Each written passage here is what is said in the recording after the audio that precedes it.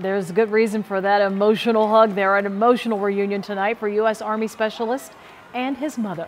Specialist Shakir Akil came home from South Korea after a 2-year deployment. His mother is an Atlanta public school police officer who works at Thurl High School. As you can see, she was surprised son. Nothing but smiles here. He planned to let this reunion coincide with the school pep rally. Unfortunately, it is a short reunion. Mom says she's okay with his next stop.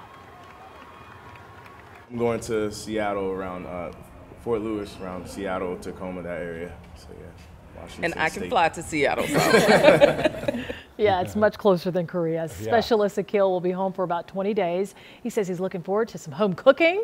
Mom says she has promised to cook lobster tail.